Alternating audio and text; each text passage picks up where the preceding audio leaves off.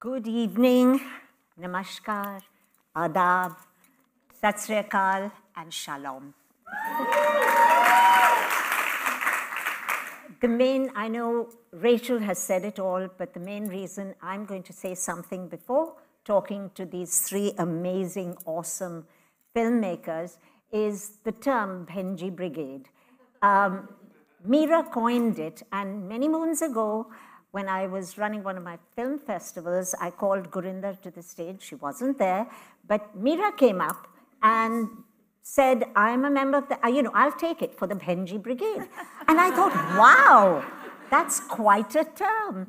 And since then, it just stuck in my head. So we tried to do it last year. Unfortunately, fate didn't allow it. We had a few accidents, but getting these three who are so busy and so crazy with one film going and another one coming on the way, etc., was quite a task. But here they are. Thank you, thank you.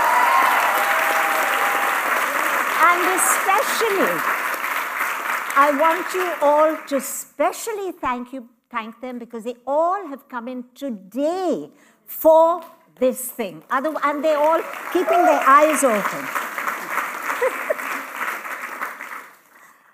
Can we have Deepa's reel, please?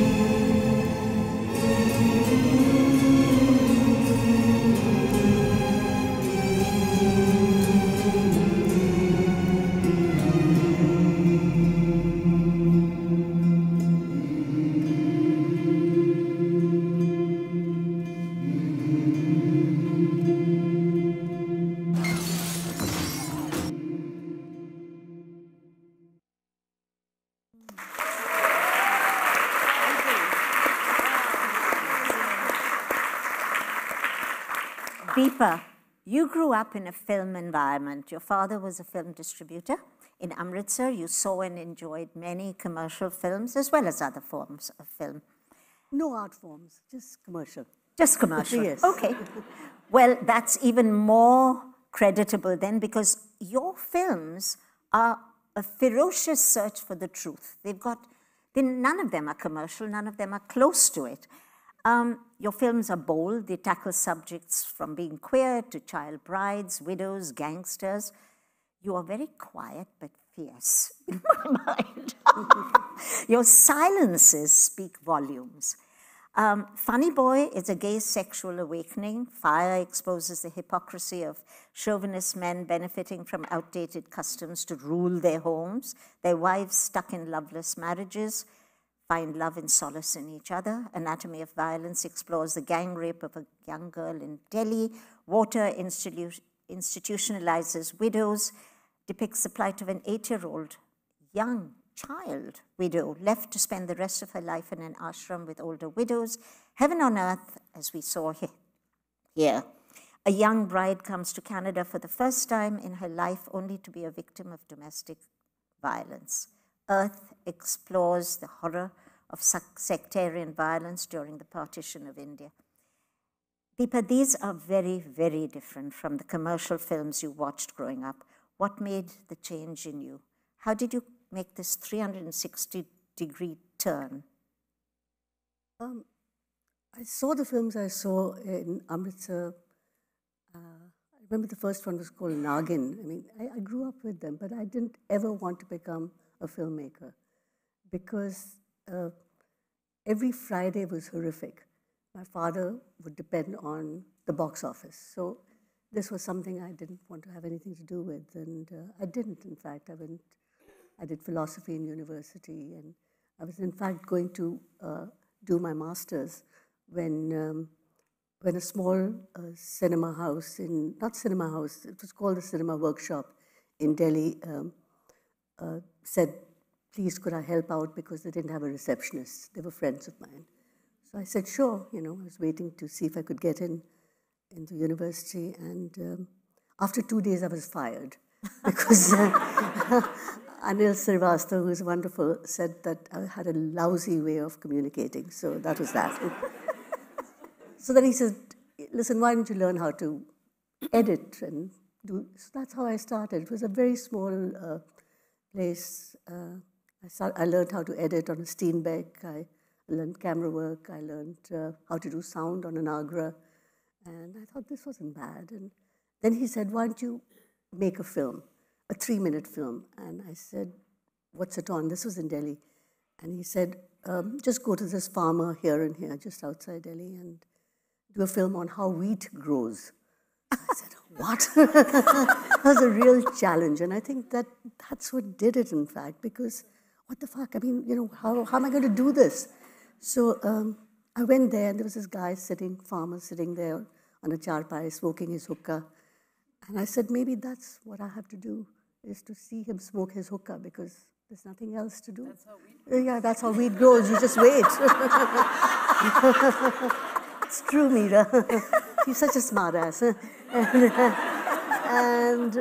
And that's how I got into film, actually. But I have to say, because I've known Deepa since I was born, I think. Yeah. She was my older favorite cousin's best friend, and still is.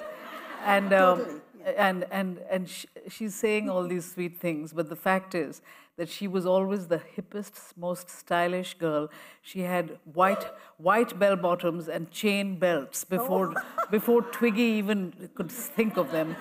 And she was like epitome of style. In Amritsar, where it was thick nalas and salwar kameezes, and so so you were definitely a very flash person, and yeah. Thank you. It's true, it's true.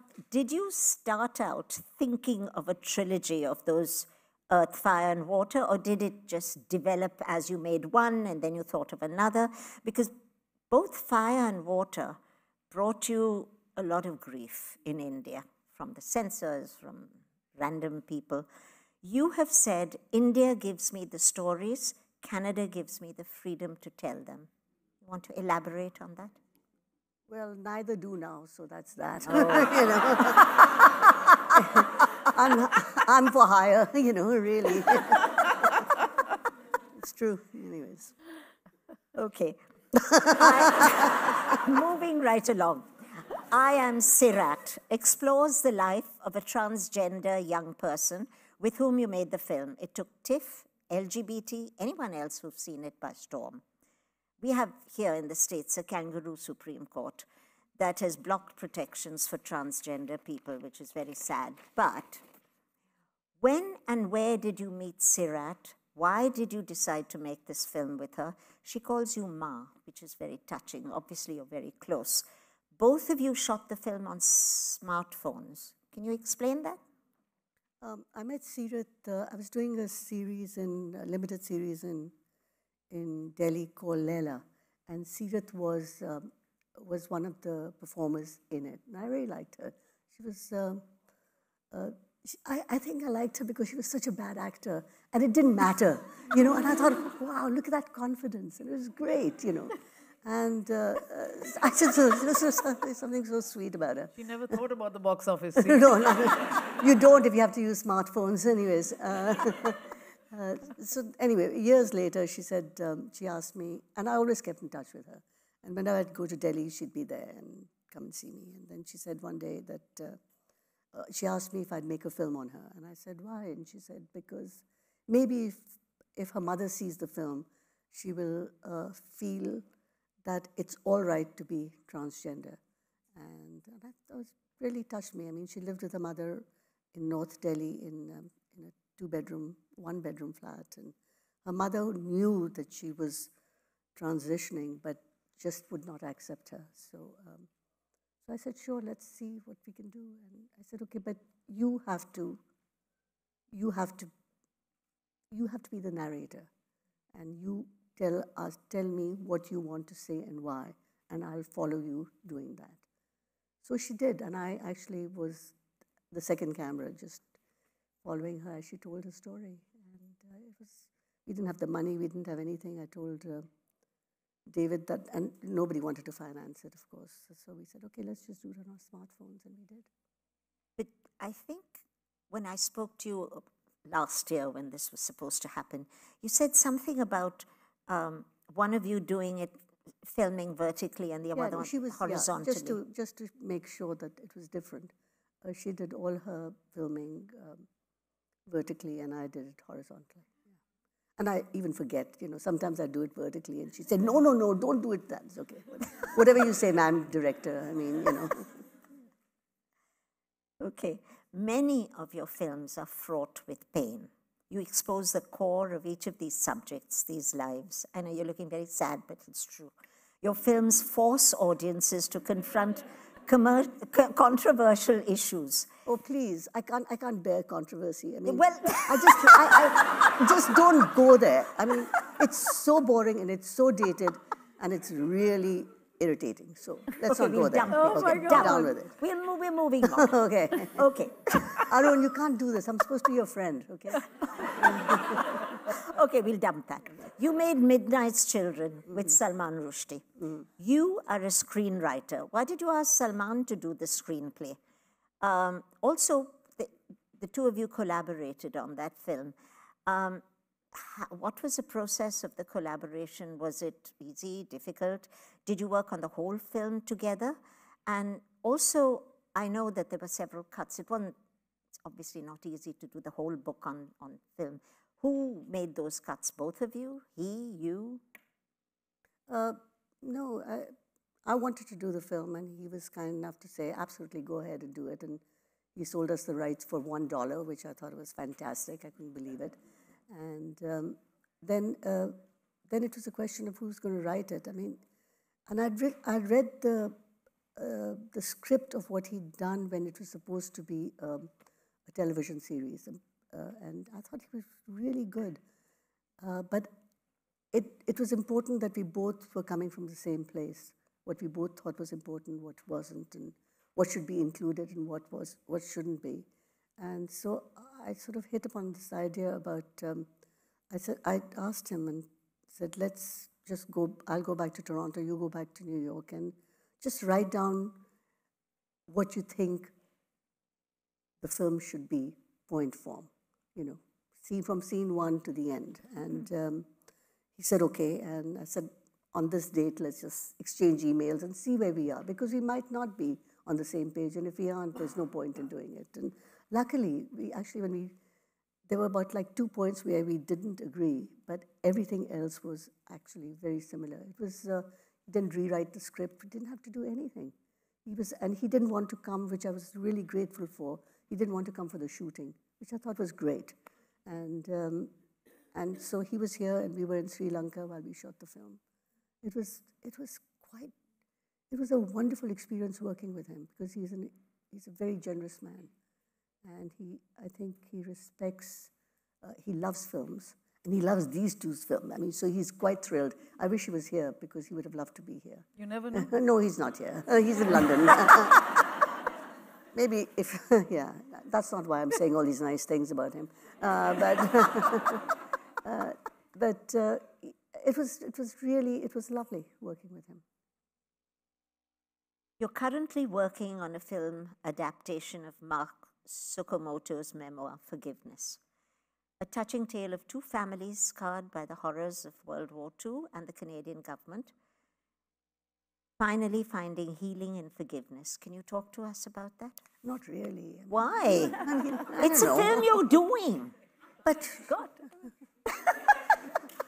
it's a lovely book, and Mark's written a great script, and it's about, it's a lot like, actually, seriously, it's a lot like Earth. It's a lot like what's happening in the world today. It's about sectarian war. It's about the division of, and what makes the other. It's what's happening in Gaza, which breaks my heart. It's what's happening, God, right now. And what we do when we don't recognize that we actually are all human beings. It sounds simplistic, but it's a tough film to make. So that's why I don't want to talk too much about it. But think about that. Think about why internment camps happened to the Japanese in Canada who'd never even been to Japan. And at the same time, the prisoner of wars that happened in Japanese camps. And how do you come together from a Japanese family and a white family? And it's not easy, but it's essential if you have to survive as a human race. And that's what intrigues me, I think, in making all films. How do we survive?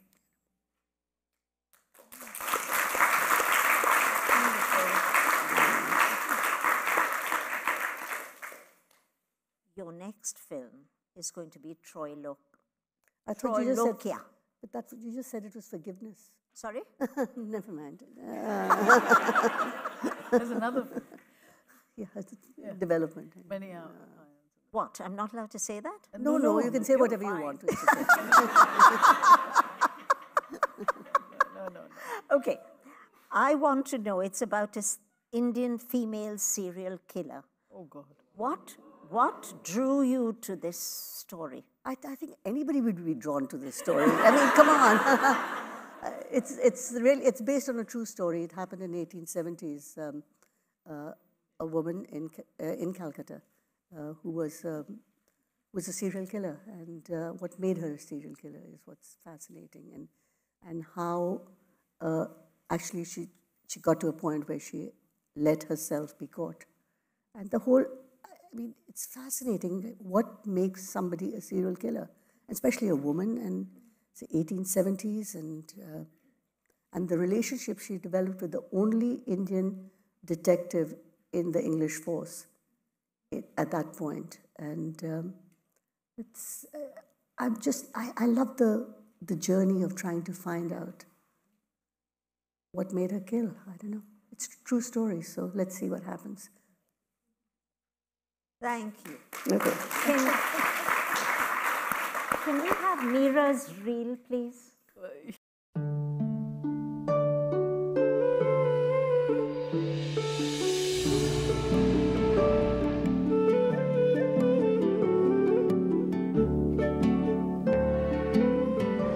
Salman! That was my son on the train! I'm a black man born and raised in Mississippi. Ain't a damn thing you can tell me about struggle. What do you know about I know that you and your daughter ain't but a few shades from this right here. That I know.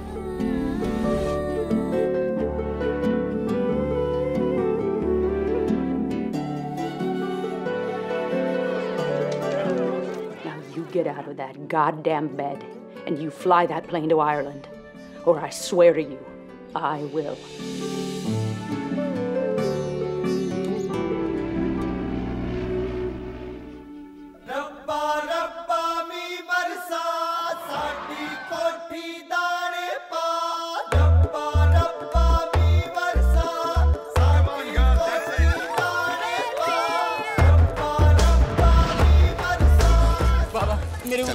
कपड़ा मत खराब कर चल पापा एक chance दे दे मेरे को बस मत चल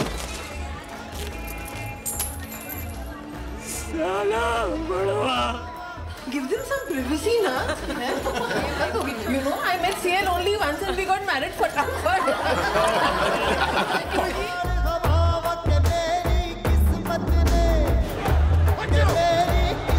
You don't tell me. Can we be civil, Jim?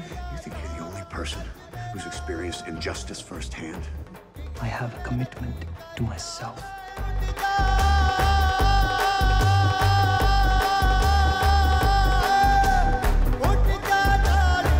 I remind you of that night? Not at all. You remind me of everything that followed.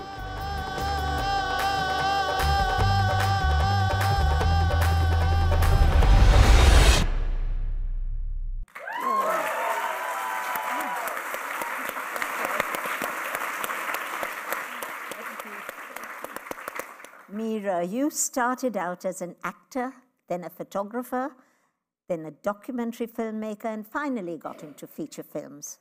Salaam Bombay brilliantly empathizes with children surviving on the streets of Bombay, deprived of a true childhood, of food, or a permanent roof over their heads, still singing and dancing on the streets. Once again, typical of a Mira Nair film, even in the depths of misery, there's music, color, and even some joy. The end of the credits say, no guts, no glory, 52 days, 52 locations. What problem? No problem. You did not have trained actors and instead got the street children to give you the authenticity of their lives. You have since put aside money from each of your films and established the Salaam Balak Trust for street children around India. Why did you choose this subject? How did you get these kids to work with you, to act? How did you earn their trust? Are you still in touch with them? Sab kuch mangta. Well, firstly, I'm really pleased to be here and really pleased to be with my Benjis.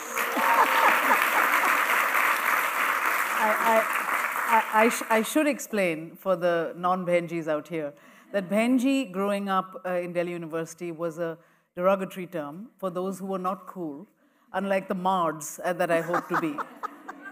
So it's the Benjis actually who have drawn me all my life, the people who are supposed to be on the margin. I am very happy and nowadays quite relieved to have grown up in socialist India.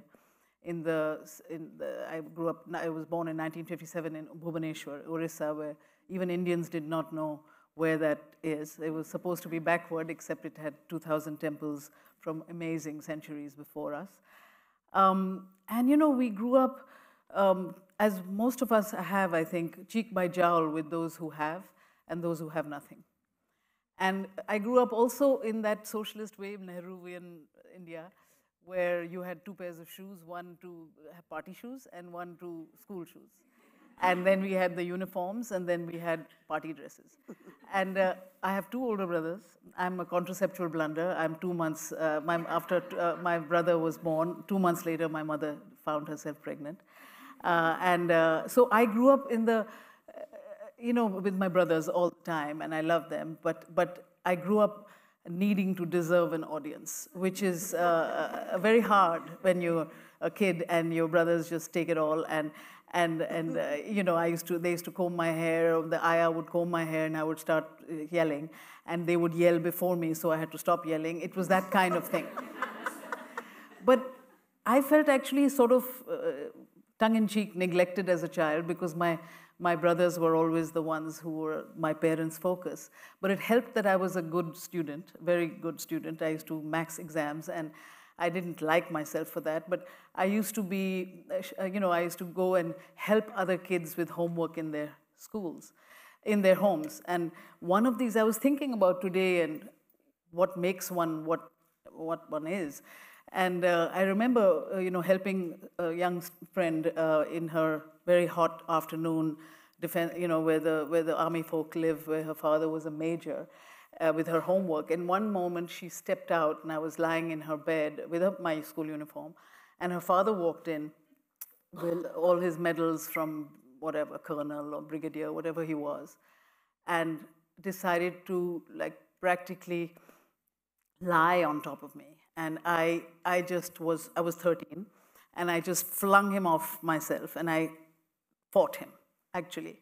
And he was so embarrassed that he left, and I left as well. But I remember that was the seed that was about 25 years later that made Monsoon Wedding, you know, because we all have come up through these kinds of nuanced and not so nuanced situations.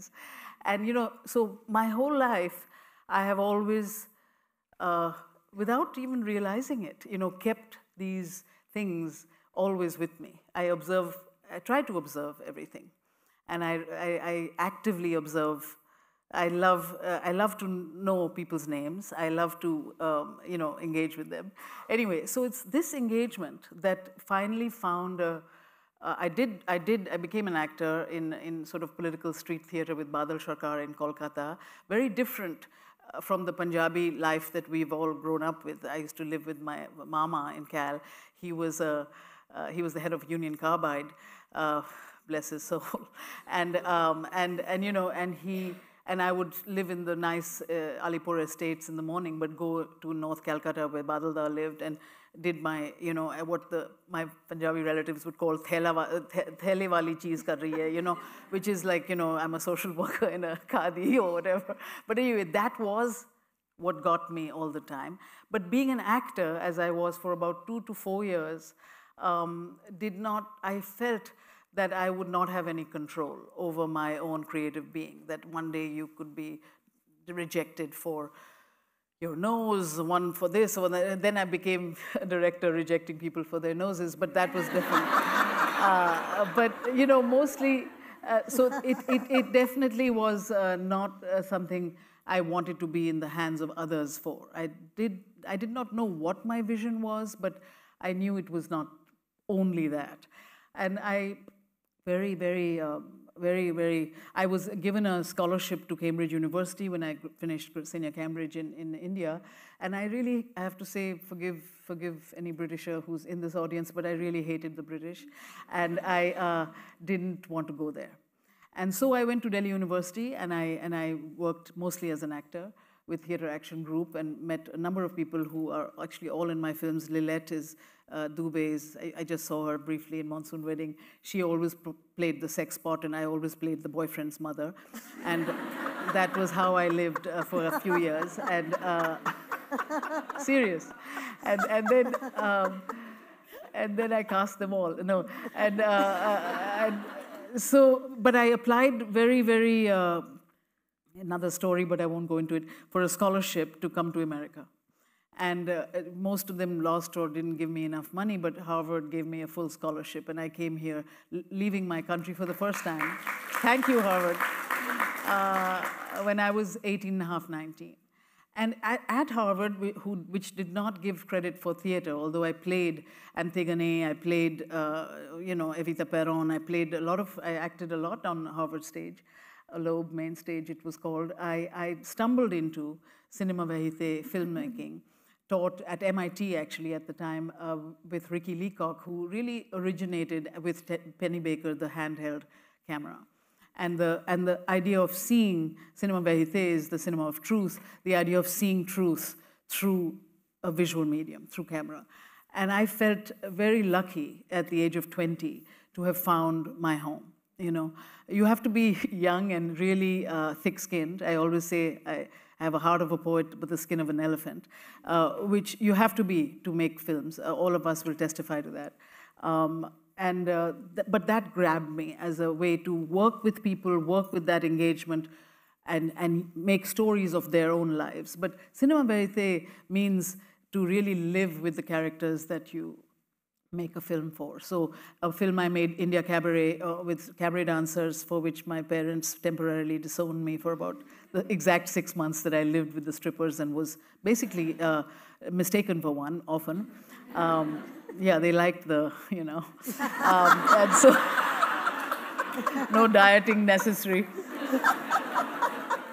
And anyway, but when you get into that life, you know, firstly, life is completely electric and unpredictable. It's infinitely, I feel, stranger and more powerful than fiction sometimes can be.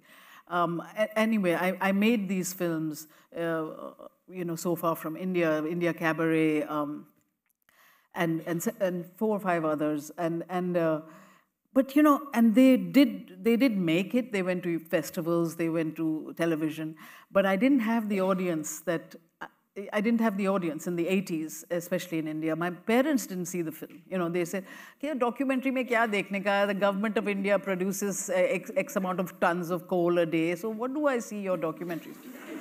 So now documentary is a whole other thing, but then it was very, very new to make something interesting. So that was what led me to think of Salaam Bombay, my first feature film, as a feature film and not as a hit-and-run documentary that I would have ordinarily done. It was the kids who would, in a total reversal of roles in India Cabaret, these were strippers who would come home at night. I would come home with them. In the morning, when they would wake up, the chai pao, the tea boys would come into their little tenements with hot tea. And the dancers would talk to them like they were the men who talked to them the night before. They would say, "Nacho, gao." They would talk like that, you know. And these poor children would have like one I Am a Disco Dancer, a seriously tuneless Bollywood song, but they would dance and give them tea. Anyway, this was one of the incidents, there were several others, that grabbed me about the street kids, about how nothing they have, but they had this desire to have almost a flamboyant childhood. And that really got me. And I asked my friend Suni Tarapurwala, who was also at Harvard with me, and she was a short story writer. I was doing all these things. And we ended up, you know, befriending a gang in Bombay, rag pickers, and basically lived with them for 4 months. And the idea was always, because of Cinema Verite, to always use the kids, you know, in their lives. A rich kid, you know, just doesn't cut it, and you know, everything, the hands, the feet, the eyes, what they have seen, what they dream about. You can't have people, you know, who don't live that life act it, you know, certainly not. And I'm not interested in any case. So it began an amalgam, which I think, without again realizing, I've sustained in all my movies, of marrying what they call non-actors with real legends, you know. So, I mean, Irfan Khan was not a legend. It was his first film at that time, of Salaam Bombay. I found him, an 18-year-old hood-eyed, wonderful actor in National School of Drama, and I convinced him to please come and stay with me and be a part of this workshop with street kids. It just so happened that he was 6'3" tall, and the street kids, all from malnourishment, reached his torso. So by the time we finished our 6-week workshop, they could not form literally a tableau that Irfan would fit in, literally a physical thing. And I had to make one of my hardest calls and talk to Irfan and say, you know, I'm really sorry, but you can't play Salim because of this. And he understood, but he wept, and I had one scene only that I could offer him, which was the letter writer, the scribe he plays, where Chaipa writes a letter home to his mother and pays somebody to write it for him, and he's the writer. Anyway, I owed him big time, and it took me 15 years to call him to play Ashok Ganguly in The Namesake, and he was amazing. We stayed friends, but it was The Namesake that all those 15 years. But it was The Namesake that really brought him to much wider shores, you know, outside India. You know, he should have been. All of them should have been nominated for Oscars. But then again, we don't sometimes we're not the lucky ones who get campaigns. That's another story. But it certainly opened his Hollywood career in a big, big way. And anyway, so that's one of my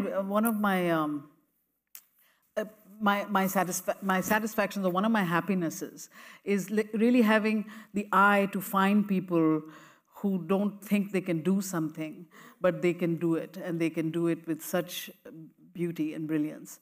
Several actors have you know, Tilotoma Shom, or you know, Shefali Shah, or you know, all these people it was often the first time films for them. Vijay Raz, so many actors, you know, have sort of started with me, and I really feel thrilled to see how, you know, even Denzel, it was his second film in Mississippi Masala, and he I have to say, astonishingly, because we just restored the film 30 years later, and now it's a theatrical release, and Criterion has it, and so on. But but somebody told me, and I had no idea of this, that Denzel is his only romantic film. It's only time he plays a romantic hero. And it is one of the sexier films, I think, made. Other people say that, but it's true to me. Anyway, so I'm moving along, but that's how. That's how. But you mentioned India Cabaret, yeah. And I wanted to ask you about that because you know these women tricked themselves out and wore glitzy things and with these leering men every evening, and you lived with them. They let you into their lives. Why? How? Well, and you lived with them, ate with them, spent time with them. I mean, I always say whiskey was my best friend on India Cabaret, because the men would drink and the owner of the club would drink. And it was at one of those moments I would say, you know, can I stay here? You know, can I just like do this and that? And they didn't quite know what they were letting me in for. I mean, they didn't what they were getting in for, but that was something that did help, because they would say yes to things that they probably should never have said. So once they said that, and I only came to that club because I loved Rekha and Rosie, these two women who were bawdy, and one wanted to be sexy and the other one wanted to just told it like it is. I still quote Rekha all the time. She said to me, you know, when I asked my nieces and nephews, like, you know, how is the boyfriend? So Rekha used to say, "Ek to pending mein rakha, ek to chalu hai." And she would be like, you know, I was like, so often I say, "Ek ko pending mein rakha, ek chalu hai," like in our movies. You know, ek to pending hai. Oh, so many things Rekha taught me, like a lot of things. Seriously, I'm not kidding. Yeah, I can tell you jokes, but I want to hear Gurinder talking. So, we've got a few more for you. Yeah. Mira. Oh, no. So anyway, so it happened like that. Okay. Yeah. Monsoon Wedding epitomizes your spirit of energy, color, and fun. Of course, it's always fun with you. Despite the surface celebrations, you have skillfully woven in the unspoken atrocity of an older relative, sexual predator, taking advantage of a younger female member of the family, but that, you know, you saw that firsthand with yourself. Yeah. You have taken Monsoon Wedding to the stage in the last couple of years. Is it now going to Broadway? Does the stage still excite you to act or to direct? How do you react to a stage production as opposed to your years in film? Well, somebody told me that making a musical, and Gurinder will also talk about it because she made a wonderful It Like Beckham in the West End. Somebody told me that making a musical, Broadway-esque, it's a real American form, is the American form of musical, is like the hardest thing you'll ever do. And I said, "Theek hai, I'm like a bulldozer. If I want to do something, it doesn't matter what people say, I do it, you know." But it has been the most difficult. I would say even more than a film. I long to return to film, because film is, I'm very assured of myself and I can make them. But with the stage, especially the way we made it, it is like, it's, what I love about the stage is that it's always live. It's always for the first and the only time. It's absolutely ephemeral. You see it, what you see now, you'll never see again. And that kind of almost Zen approach to something like that you create is a beautiful thing. I mean, in the movies, we work so hard to immortalize something, and then it'll stay put where it is, you know. But in the stage, I mean, the lead actor had a concussion, in fact, on stage. The curtain fell on her once, and it was like we had to deal with, you know, replacing her. Whatever had to happen. Anyway, the stage it has been a challenge, but a beautiful one, and we did very well when we opened off Broadway last year in St. Anne's, and now we are preparing. Because it has been, in the commercial sense, very successful already in the 3 times we've shown it. Really as almost experiments to make it final. Now we are at the final stage, and we are opening, our plan is to open it actually in the West End at the end of next year first, and then come back to America. We are concerned about Broadway because Broadway is still COVID, you know, it's still not working at an absolute peak capacity, and it is so expensive that I'd rather come here when it's absolutely at peak. So we are opening in London, and then we'll open in India, and then inshallah we'll come to America. But I mean, I'm happy we did it. I also wanted to do it not with a roster of Tony Award winners who had done it several times before. I wanted to do it with my own people, and that's part of the beauty and the challenge of it. So I went and asked Vishal Bhardwaj, who's a great composer, a music director, to write the songs, and you know, Sabrina and Dhawan, who wrote the screenplay of the film, as well as Arpita Mukherjee, who then also joined her to write the script. So I wanted to work with our own folk, you know, who would not make it exactly like an American musical, but keep the seed of authenticity and fun and bilingualism and all of that alive. And that has been its beautiful challenge, and it's all good now. But it cost me, you know, many years of not making movies because I was working so hard on the musical, and I'm very happy that it's set. And now I have other people who will mount it for me because we have it, you know. But I'm desperate to return to movies. Yeah. Displacement. Being stuck between two worlds. Migration, rebellion across racial barriers are subjects both in The Namesake and in Mississippi Masala. In The Namesake, Gogol, the son of Indian immigrants, wants to assimilate with his peers in the US, but is torn by his respect for his parents' tradition, his heritage, and then his American friends and way of life. In Mississippi Masala, Meena and her family have just moved from Uganda to America, where she falls in love with a young black carpet cleaner, causing an uproar over racial, communal, and community barriers. Have you personally experienced displacement, racial barriers? I experienced such displacement. I just came from India this morning. You know. Total displacement. Of course, you know, I actually think that cinema portrays or captures displacement or exile or this between worlds, the seesaw between worlds, more potently than fiction can also, because it's such a, you look outside your window and you, instead of seeing the Hudson River, you remember the garden in Kampala. It happens to me all the time, and I understand this as a kind of music almost, you know. So it's not my entire and only theme, but it's something I deeply understand and embellish also, visualize also.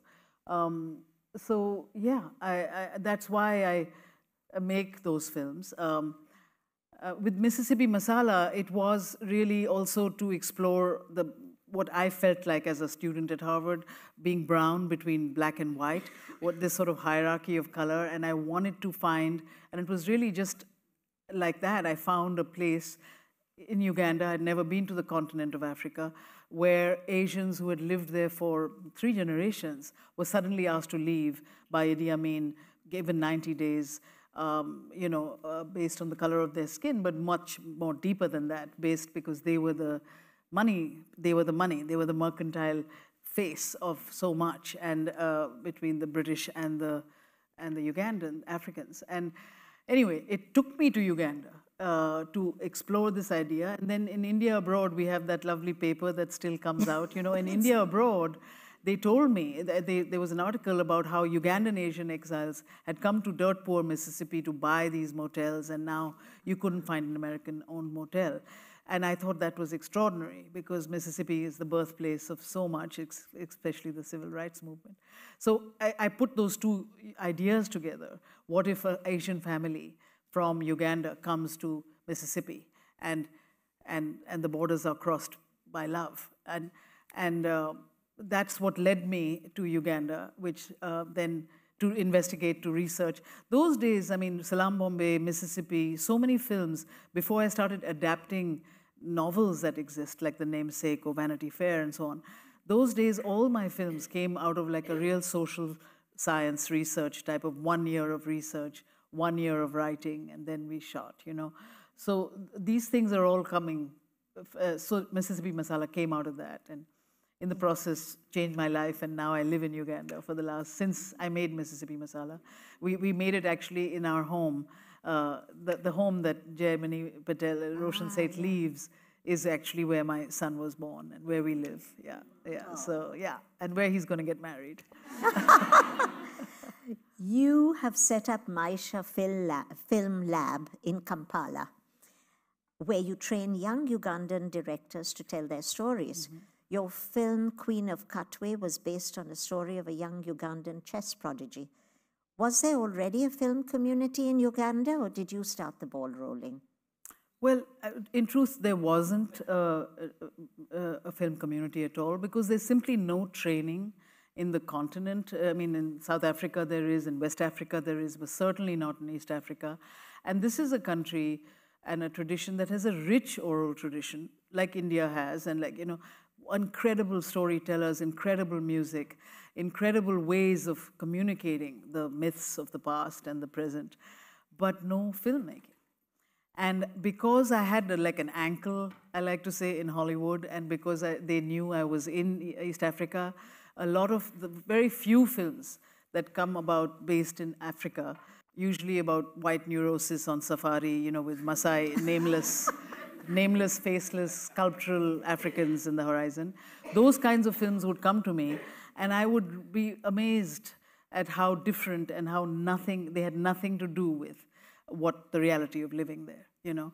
And that's what, and everything from Biko, you know, it was about Donald Woods. I mean, there's nothing about really who we are there, you know. And that's what led me to make Maisha. Maisha is a Swahili word which means zest for life. And all my, you know, even now I mentor a lot of people, but then I used to be a mentor at Sundance and at Moondance and Moonstone, and just always trying to study the systems that one could then bring home, not to Uganda. I didn't even know I was going to Uganda then, but to where one is actually, you know. And so we set up Maisha 16 years ago with an amazing group of people. Lydia Pilcher, my producing partner, Sofia Coppola was on the board, and Spike Lee, and various people who could help me do it, but a lot of people locally. And then we set up a free school. And and the whole idea, and I believe that people want to do good. You just have to give them a platform to do good. So wherever I would meet a director that I admired, you know, from Stephen Frears to Abdurrahman Sissako to you know, Vishal, of course, and so many people. Joshua Marsden was there, Giancarlo Esposito ran the thing, Barry Brown, and any people that I know and love and work with, I ask them to come and be the artistic director or to be the editing consultant, whatever, you know, and they would always say yes. So it would. You didn't ask. I'm so sorry. I didn't ask you. I'm sorry. But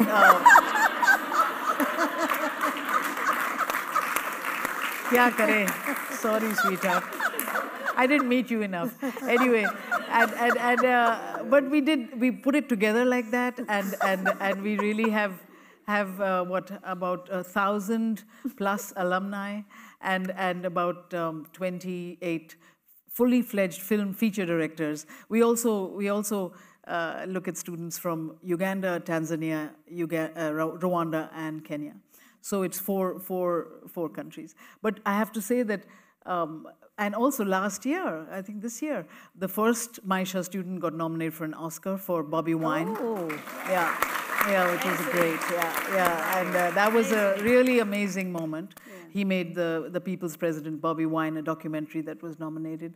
And after COVID, I must say, it became harder and harder to raise, you know, $500,000 a year to run this big school, which was entirely free for the students, and they lived there, and all that. Took, you know, after COVID, all these sources dried up, and Uganda also became very sort of wealthier, and we had made so many directors that I'm winding it up to make it much more of a creative community space than a film school.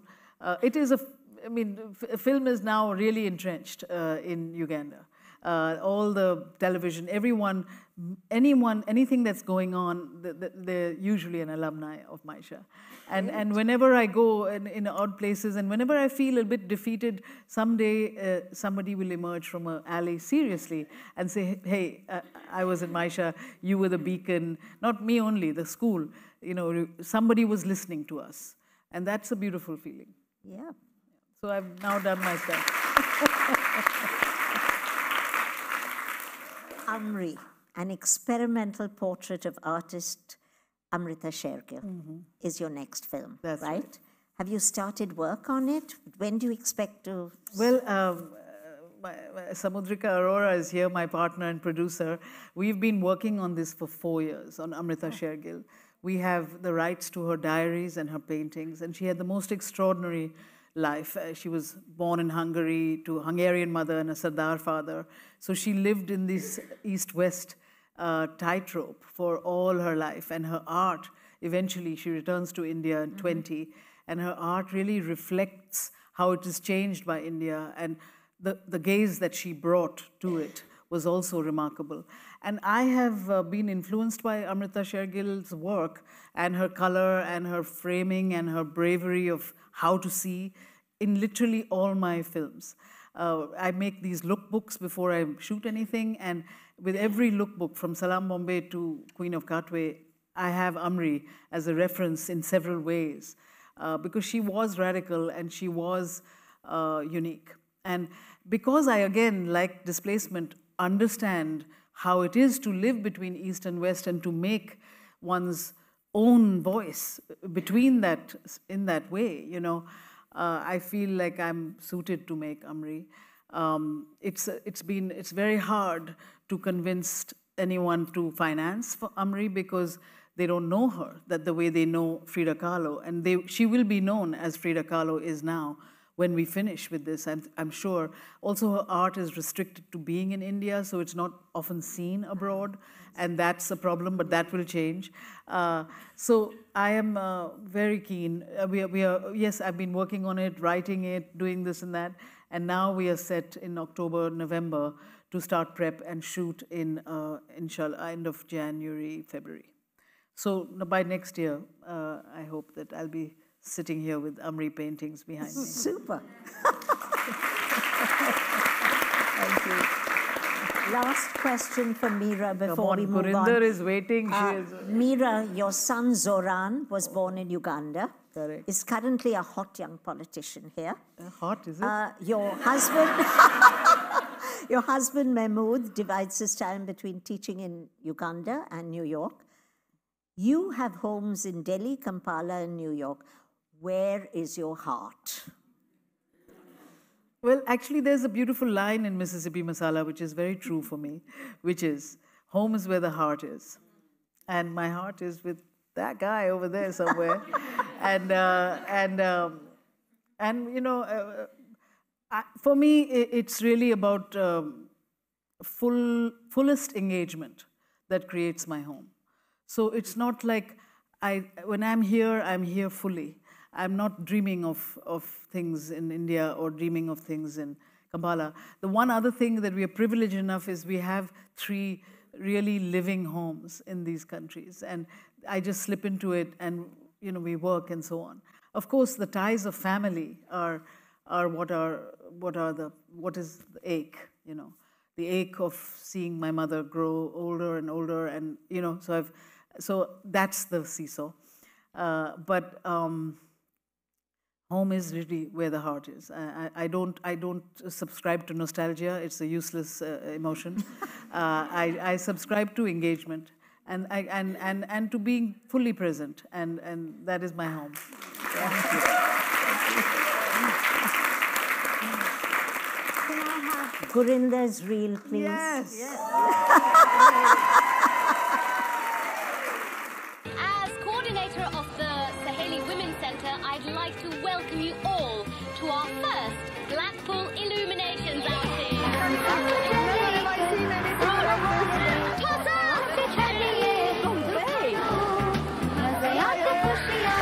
What if she's pregnant? So what if the father's black? Black? Now chaos has come. That was brilliant. Really good. Yeah, almost as good as a man. Mrs. Bamra, you must be very proud of your daughter. Not at all. And you 3 shouldn't encourage her. We have been given a new beginning. We must forget the past. News of my arrival has traveled so quickly. If anybody sees you or knows you're here, it could ruin everything.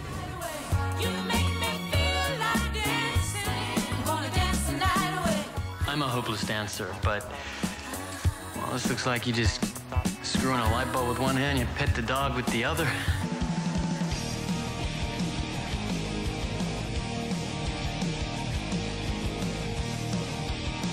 Such a clever, bright girl, Georgia. Have a look at this. I really don't need to learn about astronomy right now. Nations are rarely born in peace. It's got to be a clean cut. It's a bloody axe cleaving right through people's lives. We came to give India back her freedom, not to tear her apart. The curry killer appears to remain at large while the police have no idea who it is. Why did you do it? You said too fat, and you said she's ugly. You all got what you deserve.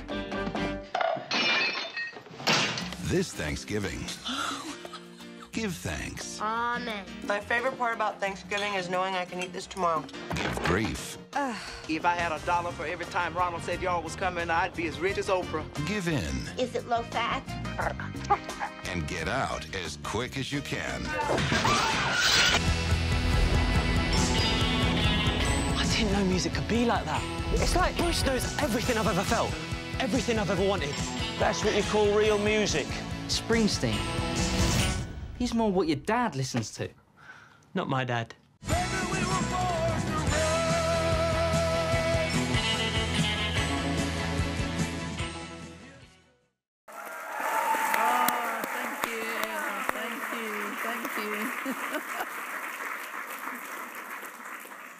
Gurinder, your family... Thank God I can look at you now and hear. Gurinder Mira S listening to Mira. Make your chair like this. Put your chair over. Anyway, it was so interesting listening to both Deepa and Mira, because we don't often get to... Well, we never share a stage. We've never sat with each other like this. So it's so interesting. So now they'll listen to you? Yeah. Yeah? Gurinder, your family immigrated to Britain from Kenya while you were still very young. Yeah. You saw and faced racial discrimination firsthand while growing up in London. Several of your films address social and emotional issues faced by immigrants caught between two worlds, dealing with the duality of identity, Indian and British. Racial stereotypes, immigration, gender roles, issues of prejudice against race and sexuality. Bhaji on the Beach depicts the trials of Indian women living in the UK, reconciling their converging traditional and modern cultures. Bend It Like Beckham shows us a strict Indian family who bans their young daughter from playing soccer, forcing her to hide her activities and her feelings for her coach. Blinded by the Light, a Pakistani teenager experiences racial and economic turmoil in his neighborhood. His friend helps him escape the local intolerance and his family's traditional attitudes by exposing him to the music of Bruce Springsteen. Each of these films entertain and simultaneously speak of these trials. Do you feel your own life and experience as an immigrant to Britain set much of this activism in motion? Well, I think what's interesting is your analysis of the films is very Eurocentric, if I might say so, because you didn't use the word celebration once. And for me, it's an interesting point, because the reason why I started making films is because I saw things being made in Britain that were exactly how you described them. They were sort of like in the problematic, the immigrant experience caught between two cultures. This is the terminology. And I set out to throw that out and celebrate our lives while at the same time,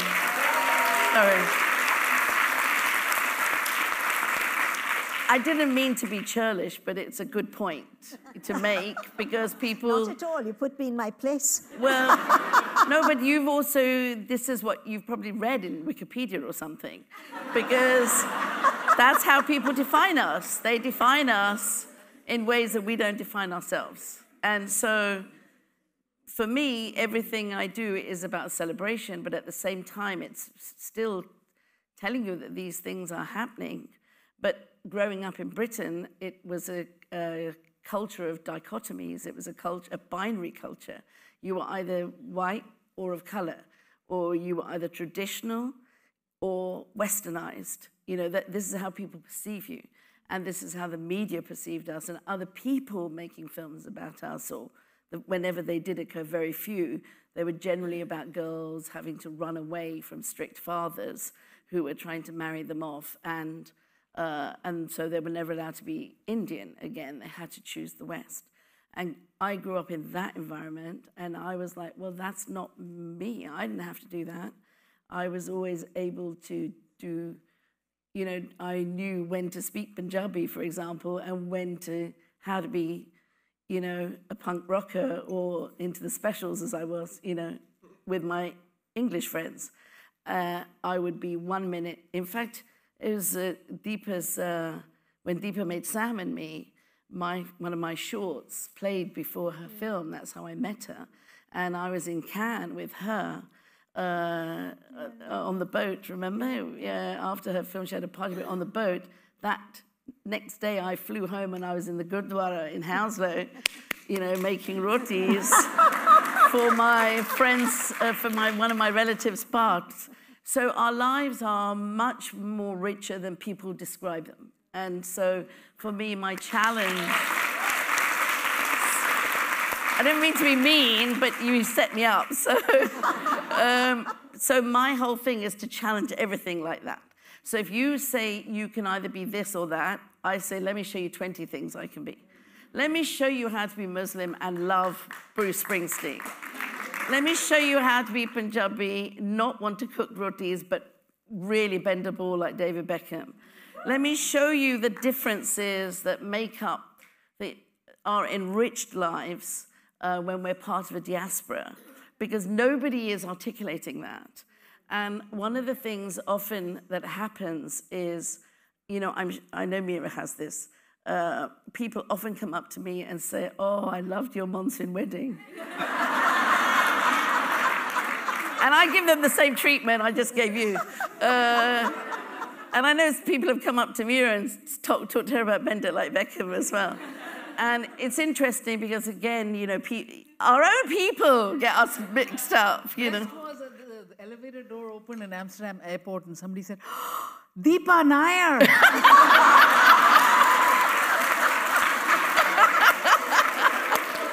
2 in 1. I've given autographs that say Mira Nair. Yeah. But when people say that, it's the difference I find with myself and these wonderful women sitting here with me is that they were both born and raised in India. And they had their formative years in India. So in Indianness and Indianness from India is always present in their gaze and their storytelling and their choice of films, you know. Whereas I was never in India. I never grew up in India. I used to visit India. I used to visit my grandmother, and the first time I went, I was 6, and I refused to eat Indian food. And my poor grandmother had to make me chips every day. And she even got that wrong because she used to cut them gol, you know. And I'd throw a huge fit and say, everything's broken, nothing works. And she had to pay 100 rupees to buy a bottle of ketchup, I remember, for me. So I was terrible at age 6 because I was British, right?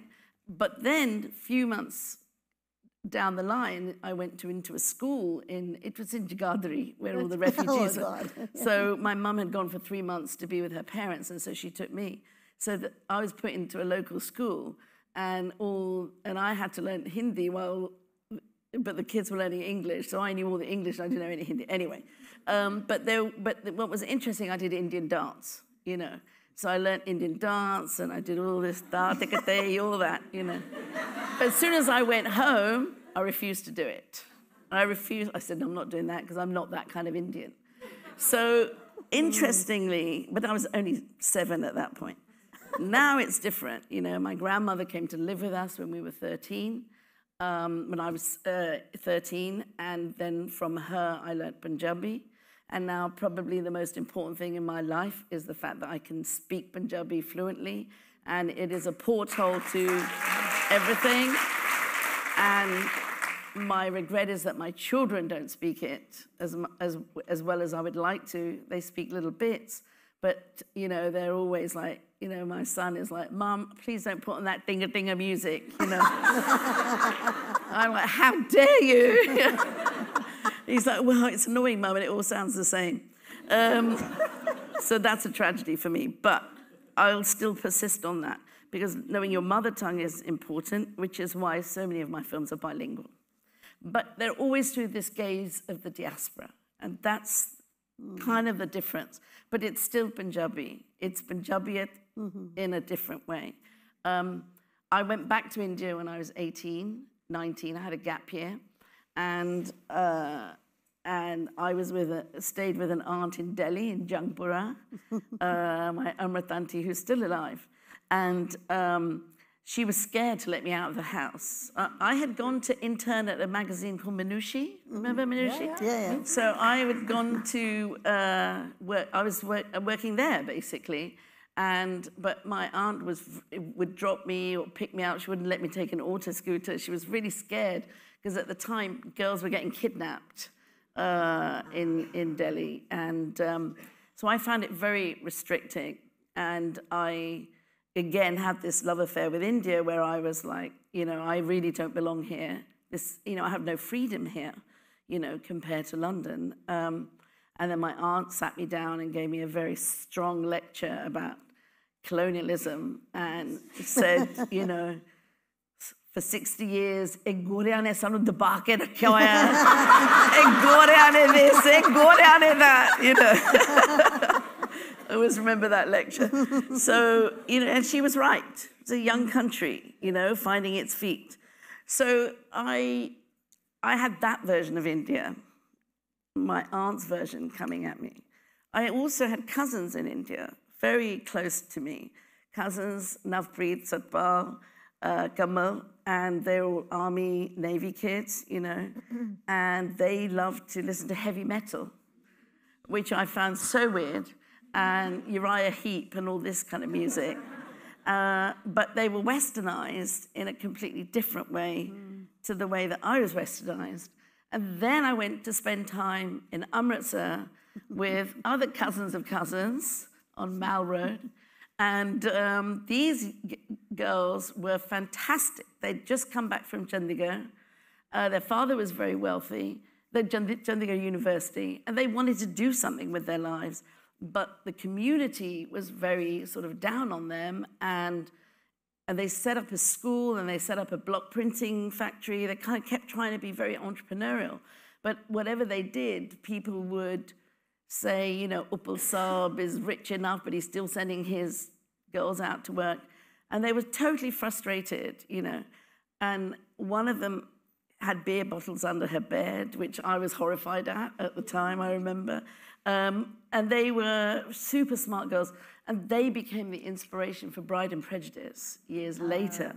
Like these girls were sort of trapped in what society thinks of them, but they're super smart. So India and me have had this sort of relationship that is different, you know. But coming to Britain, my main, I guess what my main motivation always comes down to prejudice, really. And finding ways to tell stories that challenge prejudice. And even though everyone thinks It Like Beckham is a great comedy about an Indian girl who wants to play football, it's really, at its core, a film about racism and what the father went through when he came to Britain, not allowed to join the cricket club, which is a similar story to what happened to my dad with his turban and his beard. He used to work at Barclays Bank in Kasumu, and even though his father was quite wealthy, he wanted to sort of separate. And so he came to Britain, and in Southall, he walked into the branch of Barclays and said, you know, I've been working in Barclays in Africa, you know, and he got laughed out and said, we're never going to have someone that looks like you sitting here in the bank, you know, and so he ended up becoming a postman. So I grew up with those kind of stories, but for me, that generation really, they were not, the way people have depicted them and talk about them is different. So, for example, in the musical that Mira talks about, I was able to expand the parents more. And in the Bendit musical, one of my favorite songs is the parents' song. And the first version was very much, oh, you know, we've struggled to survive. You know, that was the song that was first written by Howard Goodall and Chris, who wrote Charles Hart even, thank you, Paul. And I went back to them, I said, this is terrible. You don't see us as victims. We're never victims, we're survivors, you know. And then they came back, I gave them some tips. I said, this is what my parents think is hugely successful in their lives. The fact that when they first came to Britain, they would have chicken once a week, you know. Now they can have chicken, lamb every day of the week, you know.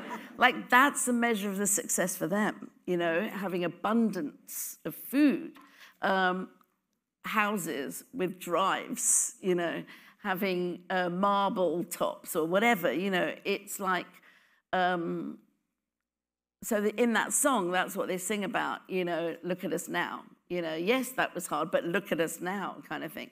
So that's really the space that I inhabit, is that space of, we're not who you think we are. We're actually much more alike than we are separated. There's more that unites us than separates us. And then my mission is further fueled by the fact that I never get finance to make films, like everyone. I struggle.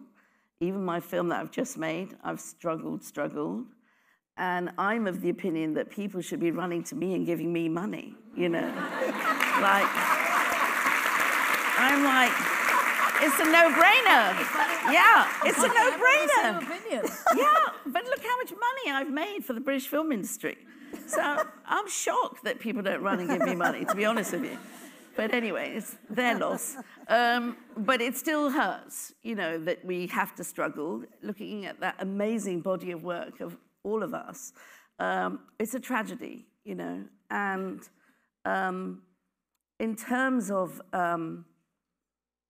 going forward, what I've done is taken that impulse of Bendit to show how we are much more alike than different, but I invited you and the whole world to see the world from the perspective of an 18-year-old Sikh Punjabi girl and see why she couldn't follow her dream, but then understand her parents' point of view as well, and therefore get a more enriched idea of what it means to be part of a diaspora. But the real achievement of that film for me was that it spoke to people of all different nationalities and spoke to all kinds of diasporas, and was able to articulate that sense of being part of a diaspora and not necessarily being born in the land of your parents or being raised in the land of your parents, but being very rooted in your culture. And sometimes when I go to India, people accuse me of creating racism by making films that talk about racism. And I say, well, you're very parochial, you know, you Indians, you're very parochial, I say. You think Indian culture exists here. Let me tell you, Indian culture exists in Birmingham and Southall and New York and places like this, and we are bringing Indian culture back to you, and you're doing it with your music. That's all come from us. We've totally changed the music of your film industry. So I think that that voice of the diaspora is something that is going to be my, you know, what I'm interested in. Beautiful. you have always said that you want to entertain and engage your audiences. So, you know, that's what you're talking about, exactly. Yeah. But your historical... Still make the points, still tell the stories, still evoke that sense of injustice, but at the same time entertain. For me, that's the key, is to celebrate us, at the same time express some of our frustrations. Your historical films, Viceroy's House and Beecham House, are sumptuous, colourful, and I do believe you try to give the British and Indians equal space. Yeah. Both deal with the British in India. Viceroy's House is an epic drama set during the partition. Beecham House is set during colonial times, challenging oppressive social norms. Did Viceroy's House impact your life? Was it personal? As a Brit Punjabi, did it matter to you personally? And I remember when I showed Viceroy's House, you were there, at Film Forum, you had told me an anecdote about meeting the then Prince Charles, and you were about to make another kind of movie, and he told you to go and look up. So can you repeat that to the audience and then tell us about it? So my ancestral homeland is Jhelum and Rawalpindi, which is now Pakistan. And so that's why I don't have links with India as such, you know. So, so partition has always been a shadow of my family's life, you know. When my grandmother came to live with us, my nanny, you know, she was completely suffering from PSD still from partition. And we didn't understand that at the time, you know, as kids, because like we would want to watch a soap, Crossroads, you know, at 6 o'clock, it used to come on. But that was her time to do part. And, you know, the telly had to be off. And we'd be like willing her to finish the part, you know, and we would will her to do the ardas fast so we could put the telly on, you know.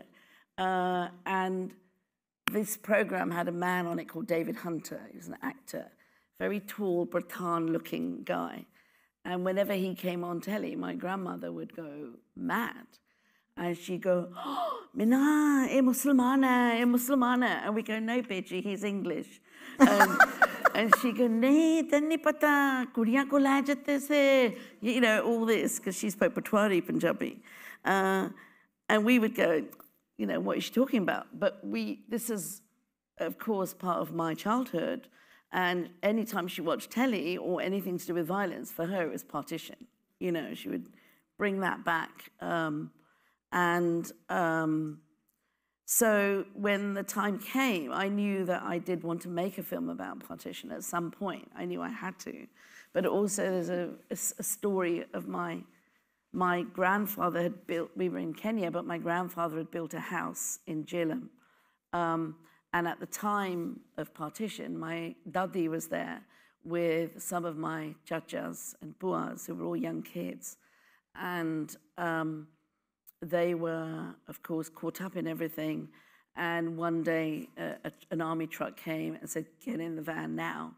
And they literally had to get in the van. And they went, you know, across the border. And on the way, my grandma had a little baby girl that died. You know, there was no milk. And the young kids all saw that. Their sister, Tripat was her name. So all that trauma is there with my, you know, with my uncles and my aunts and everything growing up. But so I sort of used that story a little bit in Viceroy's House, you know, that sense of loss and but in terms of, so in my family, what happened was my grandfather spent about 3 years looking for my grandmother in all the camps. He came from Mombasa and he went everywhere, and he finally got off the train at Panipat, and there were some boys playing, and he recognized one of the boys as a friend of my young chacha, Bilu Chachaji, and who was 7 at the time. And he said, you're Bilu's friend. Have you seen Bilu? And he said, yes. And he took him through the camp in the back, and he was reunited with my daddy, and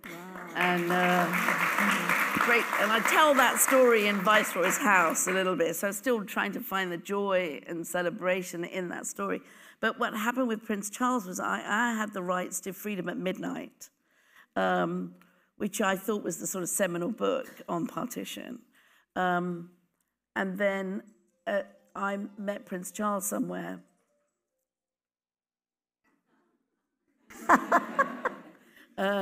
Is that Prince Charles? It's King Charles now. I said, I'm going to make a film about your uncle, your favorite uncle. And he immediately said, who, what book are you, what are you basing it on? And I said, Freedom at Midnight. And he said to me, no, that's not the book you need. He said, there's another book by Surinder Singh Sarila called Shadow of the Great Game. He said, you must get that book. That tells you the true story of what happened and how my uncle was set up by the establishment. And I'm in Buckingham Palace looking at him and going, well, if you're not the establishment, who the hell is the establishment?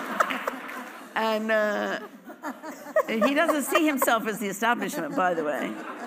He's the kind of nutter who grows organic food and, you know. But anyway, I went off, went to 5 bookshops, finally found the book. And of course, the book puts forward an argument saying that partition was premeditative. It was the brainchild of a few senior politicians at the time, including Churchill, and the character that Michael plays in the film, Ismay, Lord Ismay. And basically, there's this report in the British Library, which was marked top secret at the time, but of course 50 years later is now available. I did a documentary about this, and I go to the British Library and I show you the report and everything. But in the argument that it poses is that during the World War II, Britain really couldn't afford to be in India anymore. And one of the main reasons why was the dissidents. So all the Bhagat Singhs and the Gaddars and everyone that everyone tries to put down, they actually had a massive impact on the British. And they could no longer police the country safely because they were all being blown up left, right, and center, right? And so they had to try and find a way to get out with saving face. The other thing that was going on was the world map was changing, you know. Russia was very powerful, and they needed a stronghold in Asia, but they knew they had to leave India now, but they still needed to be in Asia somehow. And so the opportunity arose with Jinnah. This is, this is all in the book by Sarila. Sarila was ADC to Mountbatten. Basically, the idea was that they did the deal with Jinnah to say, yes, we'll support you to have your own country, but then your country, we will have our military bases there, and it will be our strategic point in India. And so that was the story I then started to tell, because I was fascinated by that. And Surinder Singh Sarila helped me with all the research, because I kept questioning it and wanted to make it as rigorously, truthful as possible. But it was actually King Charles who initially mentioned the book. But then, as we all know, in 1953, I think, an American pilot, Gary Powers, was shot down taking photos of Soviet airspace camps, and it was a U-2 bomber. And suddenly the world was, how the hell did he get to Soviet airspace? And then people realized there were American bases in Pakistan, and he had actually set off from Pakistan. So to me, that vindicated that story. But I did have a conversation with Imran Khan about this. And Imran was, no, no, no, no, no, no. He said, the people voted for Pakistan. And to some degree, you know, one has to also listen to his perspective. But this is what's so interesting, making films about history. You know, history is open to interpretation. And for me, I wanted to tell a story of why my family suffered and why I don't have a homeland. And it's give voice to the trauma that my family suffered. And so that's why I made Viceroy's House.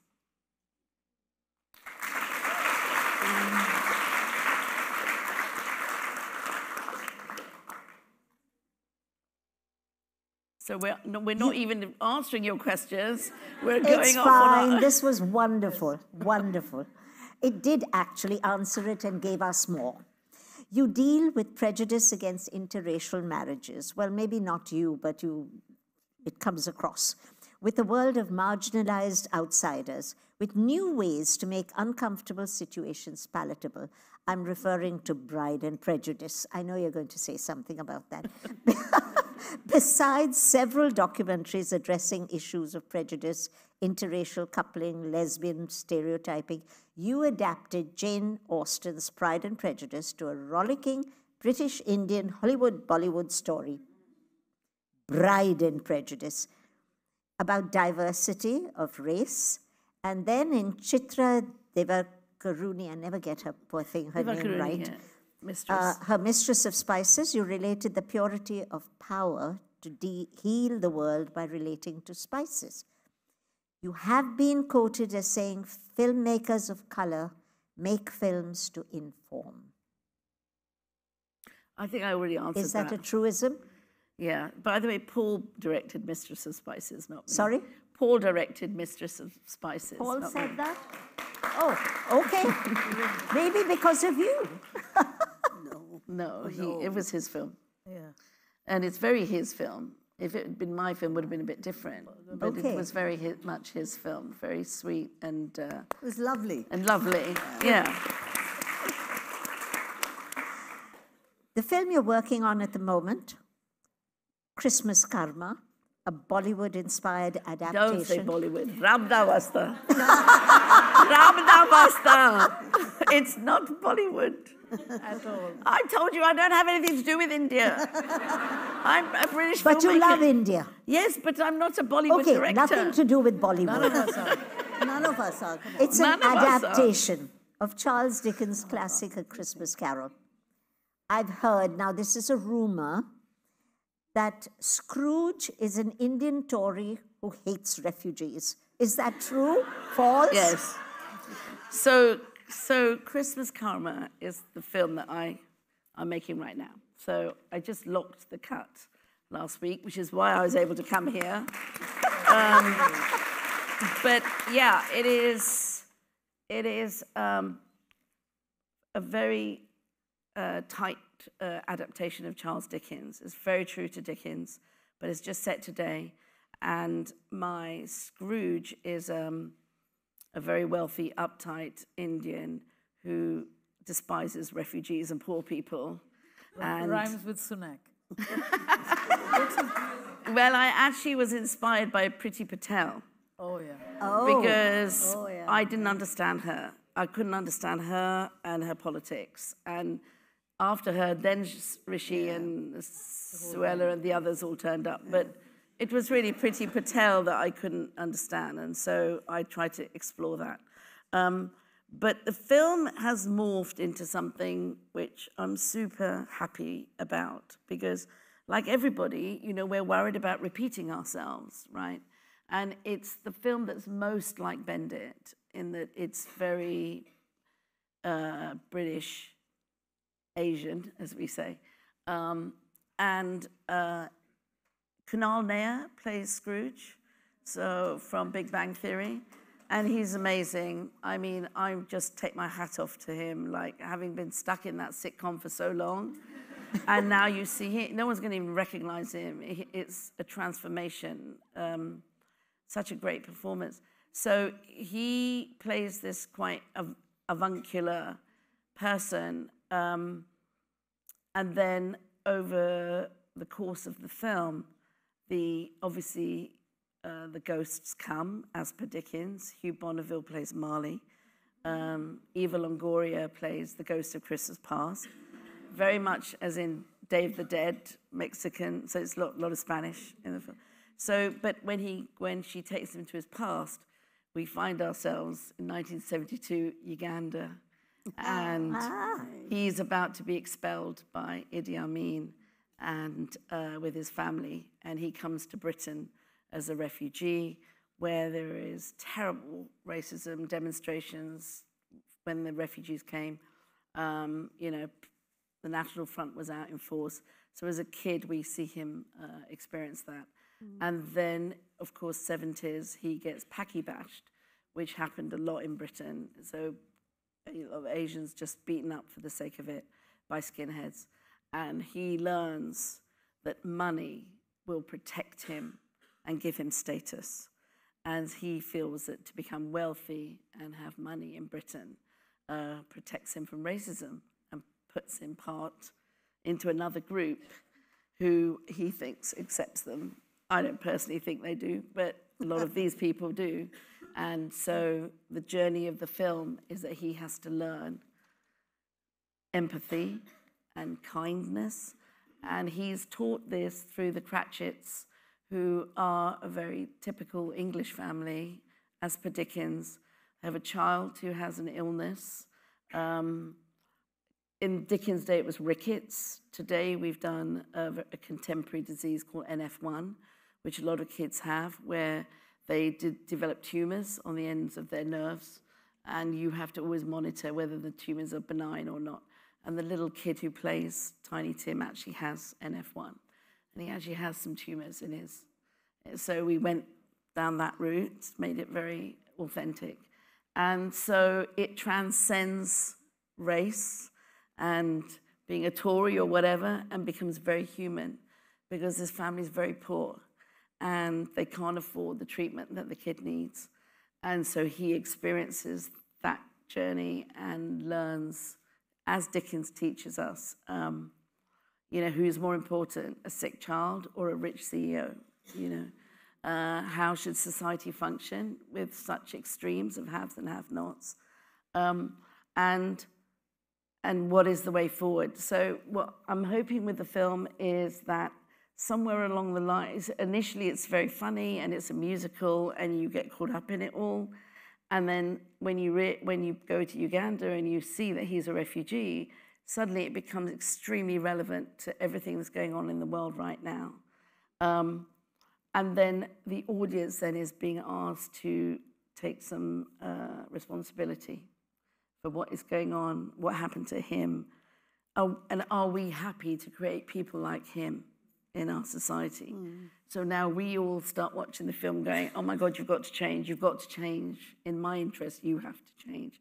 How are you going to change? And this is the brilliance of Dickens, you know, because we're all willing him to change, but by making him Indian and giving him this background and talking about race, it really becomes a film about how do we, who live in the West, you know, as part of a diaspora, how do we deal with racism and overcome racism, and for the good of the entire community. And Billy Porter plays the Ghost of Christmas Present, who carries a lot of this message with him and tries to teach him and instruct him on how you have to rise up and don't let hate define who you are. And all this has come from the fact that when my son was 8 at school, he was with some friends, and an English boy said to him, your skin is the color of poo. And another English boy said to the English boy once, and you can't say that, it's racist. And he said, it's not racist, it's true. Look at the color. And then these boys had this discussion about it, and then all the other boys joined in, and they kind of did an intervention, right, at aged 8. This is in a North London school. And then my son told me about it, and I said, what do you think? And he said, I don't know. I don't know because I don't understand. And I said, well, when the boy said it, did you feel bad? And he said, yes. And I said, well, that's racism, you know. So I had to have that conversation with him at age 8. So that always stayed with me. So this is a film really for my kids and to empower them and their friends. Not just them, it's actually to empower their Gora friends as well. Because we live in a society now which is not dichotomous, which is, you know, many white people are superb anti-racists, you know. Many people of my skin color are hideously racist, you know. So I've blurred the boundaries in this, and it's a Christmas film, so. And there's a Bhangra song in it as well, it's a Christmas. Thank you, Gurinder. Okay, now we've just got a very little, do we have time? We need to wrap up. We can't chat with all three. No, please. No. 10 minutes? Okay. It's 8:30. It's 8:30? Yeah. Oh, Why dear. don't we open it up? You don't, three of you don't want to chat? No. Let's open it up. Okay, just 2 or 3 questions because we're late. From the audience, yeah. From the audience. Rachel, where's Rachel? Yeah. Oh, here we are. Rachel, will you? I can't Only see. good questions, please. Because if they're boring, we're all 3 of us going to say next.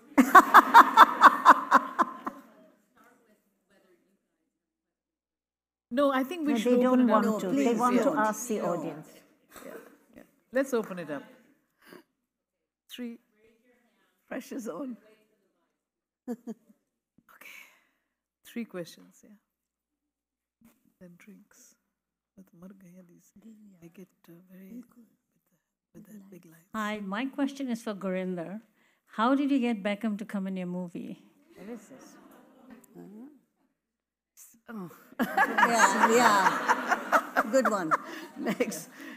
You know what? It took me so long to get the film financed that when we first approached Beckham, he was a nobody. He was just this young guy playing in Manchester United, going out with a Spice Girl. And we said, we're making this film about women and soccer. And he said, oh, that's a good idea. I'd like to see more women coming to the game. I'd like to see more families coming. Here, you can use my name. And by the time the film came out, he was brand Beckham. And suddenly all his people were like, well, you can't do this. And I'm like...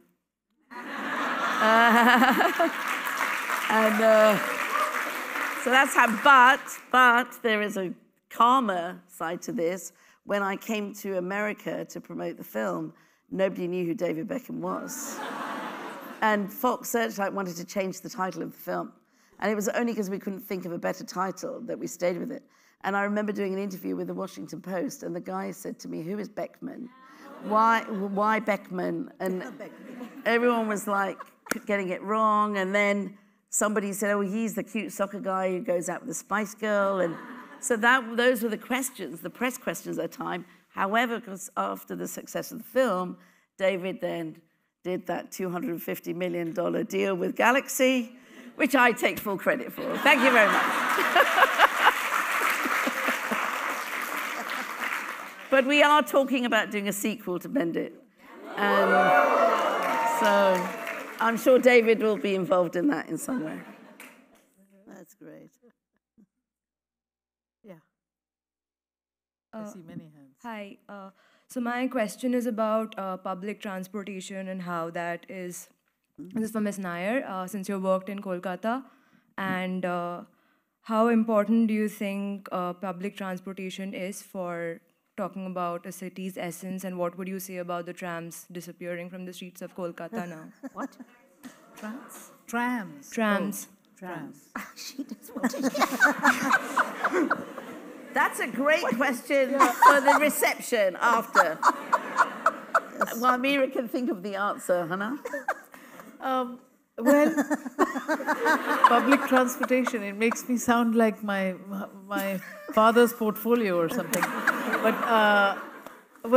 But Kolkata, as you mentioned, has extraordinary and different forms of public transportation. The hand-carrying rickshaw, to the tram, to the... and that is a part of Calcutta that's slowly slipping. But I must say that is the part that I go for, because like the subways in New York, that's the real face of the citizens of the city. So I didn't know it was disappearing, but it's definitely like a pulse, like the nerve of the city. Yeah, sorry about that. Good answer. Good save. Last question. Yeah? One more. Rachel, is that the last question? Yeah. Yeah. Hi. Sorry. This question is for any and all of you.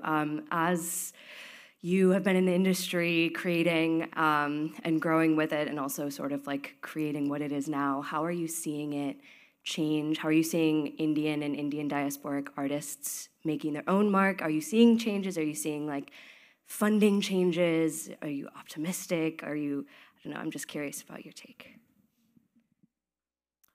Well, I am certainly seeing change in the confidence of the South Asian cool, you could say, or the diaspora, whatever you put it to it. I'm really seeing a few very, very interesting films, certainly extraordinary music, and also incredible painting, you know, and art generally. And I think that that's, you know, gives me a lot of fervor. I was saying to someone that there is a lesser loneliness, you know, because I feel like there are people out there who I don't have to explain myself to, you know. And not just that, not to do only with myself, but also to see the great quality of work, you know. So that's pretty exciting, and sometimes I'd say it's even more exciting than being in India and seeing what the public and the fodder that is constantly being asked to be made, especially with the streamers. You know, it's just, it went from a time of really interesting work to just, I would call it fodder, you know. So that's something that is being challenged now by the South Asian diaspora. I have a fear, which is about tokenism and DEI and how much, and I was talking to some young kids, fabulous, brilliant young filmmakers, and they said, you know, the window is open now and we can go through it. And I said, yes, you must go through it, but don't ever forget who holds the window. And I think that's something that is really important we remember. And never let us be tokens.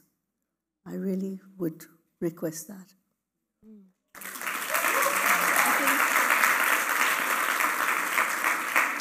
When we were first sitting up outside before the talk, I said to Aroon, I said, the question that really we should ask is how have we survived, the three of us, yes, in a climate where we have to fight and struggle to get finance. To this day, despite the body of work, we still have to struggle. And I think that, you know, we need our own community to be a lot more supportive of us in terms of, in terms of finance. And, you know, we have many, many wealthy Indians around the world who've done very well, and we have brought you a lot of pleasure. And you need to put your money where your mouth is. On that note, in Christmas Karma, which again was a film that I couldn't get financed, I had my UK distributor was on board. That was great. I had an Indian company put up some of the equity, an Indian woman, Anushka, from Civic. And then I was struggling for the rest of the equity. And I did a talk. I read a poem for the Anti-Slavery Society last Christmas. And I'd agreed to do it. It was for my lawyer, who's retired now, Sunil. And I agreed to do it. And I went down, did the talk. And after he came up to me and said, so what are you doing? I said, I'm really struggling to get this film made. It's so good. I've paid to shoot London at Christmas time, did my own shoot because I believed in it so much. But now, you know, I'm struggling. And he said, well, how much do you need? And I said, well, I need about $1.5 million. I actually needed more, but I didn't want to frighten him. So I said, about $1.5 million. And he said, okay, let let me come back to you. And then the next day, Sunil called me. Sunil Seth, his name is. He called me. He said, Gurinder, a few of my friends and I, we've got together, and we're all going to put in money because we all want to support you, and I've got your money. And I'm like, wow. So the only reason my film has happened is because of Sunil going and the Asian community around the world all coming together to form a consortium to make it happen. And I would urge people who know people to create a studio. We need to create our own studio. So all these voices, all these people that can benefit from the work we've done can find it much easier to tell those stories, because we are a cinema-loving community, culture, you know, and we can't rely on others to tell our stories. It's that simple. We can't.